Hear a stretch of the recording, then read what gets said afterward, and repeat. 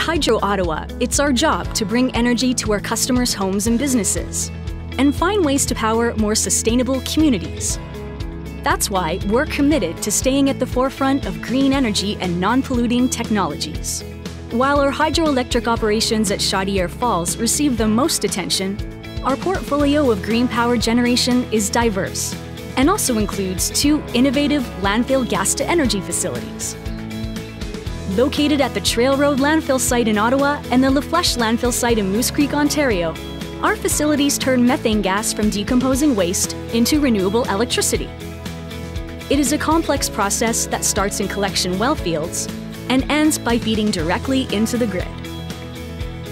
Each year, these sites combine to produce enough energy to power over 10,000 homes and divert more than 280,000 tons of greenhouse gas emissions from escaping into the atmosphere.